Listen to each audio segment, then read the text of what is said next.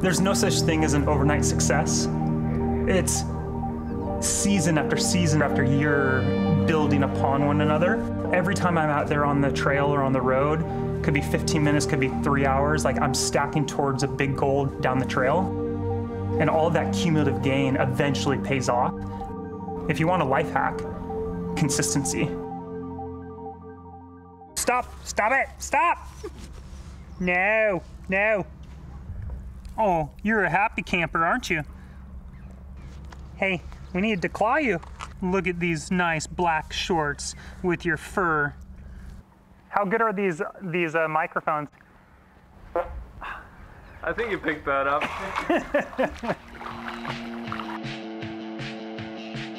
I was never like that all-star in high school or college, but I was too stubborn to quit.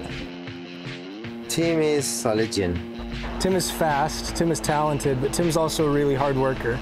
Better than any American ever has at some of the most prestigious races in the world. At the top of the podium in lots of different, very difficult races, the best of the best in the entire world. And not just now, but the best that the world has ever seen.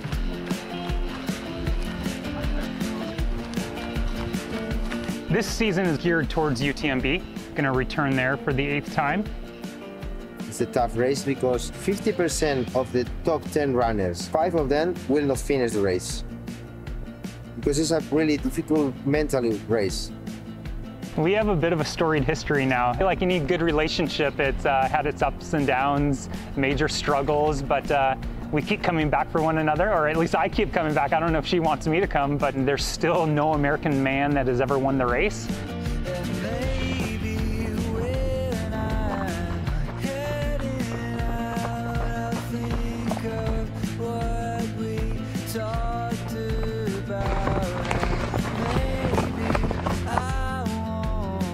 His whole season is focused on UTMB, podium or win. But before that, he will run Transvulcania.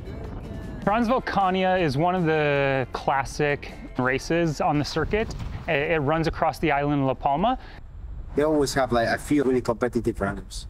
You start on the ocean front, you go up and over the top of the volcano, and then you bomb back down to the ocean again.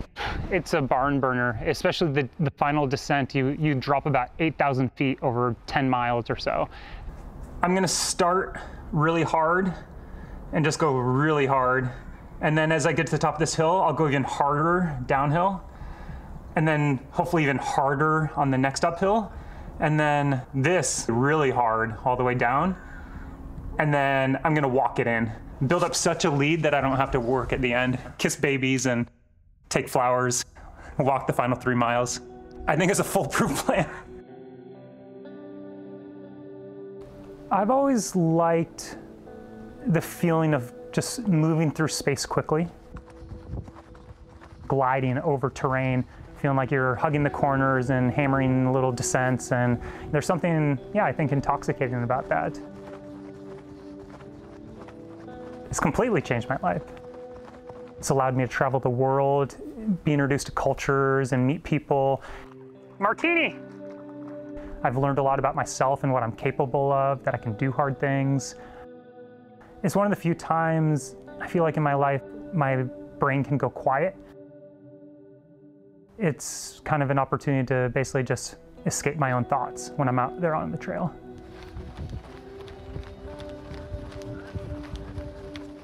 My thoughts of doubt or insecurity or sense of being inadequate compared to the other runners will start to trigger these thoughts that I don't belong, that I am not ready, that I am not really a runner, and that I don't deserve to be there.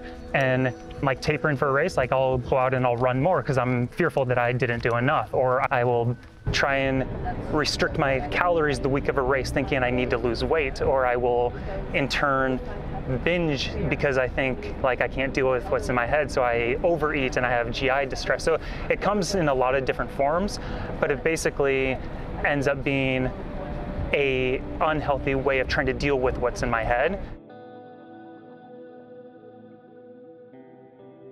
UTMB in 2017 was like that.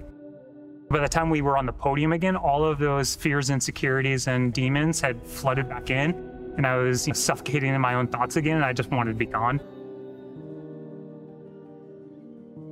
It sucked that I wasn't truly able to cherish that, because I may never get that back, honestly. The haters are gonna say that he's on a downward trend, and if you've accomplished a lot of things and there's been this meteoric rise, and you've been consistent up there, and you have a couple of bad performances, that somehow everything is gonna change. And that trend could trend down, or it could just be a blip and then it could continue to trend up. You don't want to just give up. You need to keep moving forward. I shouldn't have doubt if I reflect on what I accomplished. He's still got a lot of fight left in him, and it's completely illogical and impractical to think that's going to be able to be maintained without any changes or deviations throughout. I like this mantra, stop measuring, start living. And now I'm letting that go and just trying to live in the moment. And I think that allowed me to enjoy running again. And the most important part for me will be just working on the mental side. The main goal is always win, or podium, or at least give it to all. But for guys like Tollefson, they try to win all the time. They don't know how to race without thinking that.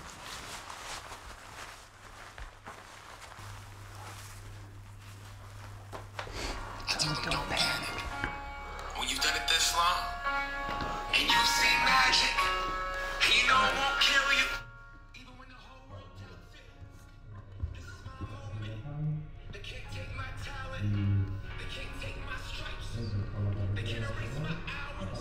I'm from the underground, anything above. You've been training for a few months for this race. You just want to start.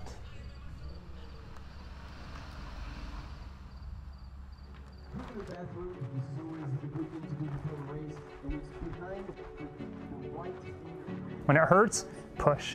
My lungs are screaming, push. My legs are burning, push. I want to quit, push. Because you will lose the race if you stop.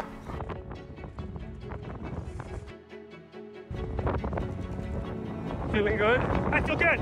Yeah. The most difficult part is this caldera de Tarburientes. If it's a hot day, yeah, they will suffer a lot because it's like a pot.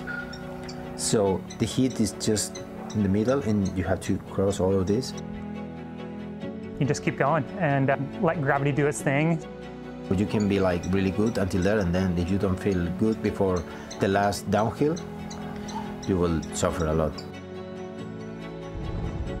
Your body is always going to tell your brain, we can't do this. And the brain has to override the body and say, keep taking a step.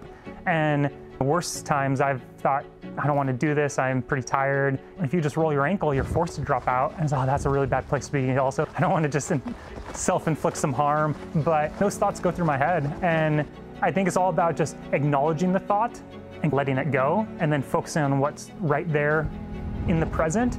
And typically that's, what are you gonna do next? Because they are tired, it's really easy to get injured. If they are more than 10, 15 minutes late, probably something happened.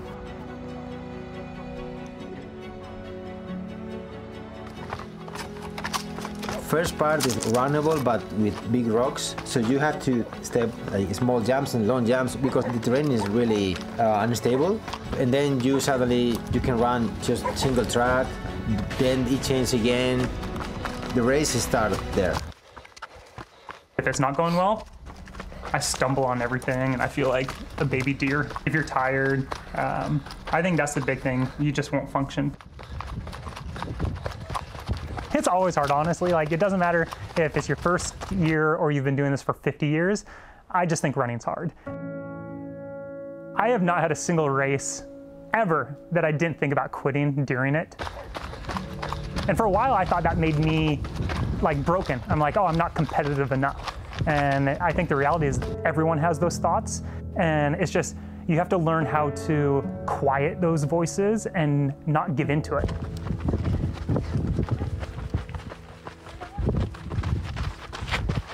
Often it really is just a sense of pride that I did that, because at some moment during the race, I thought it wasn't possible.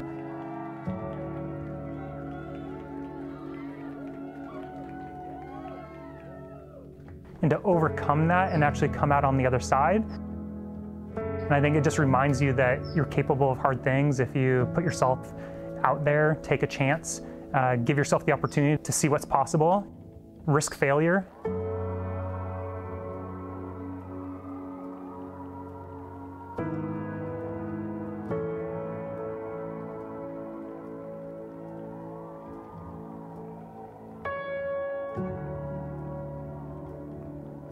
I think for a long time at UTMB, I felt the need to prove myself to the world, and UTMB was the grounds to do such a thing.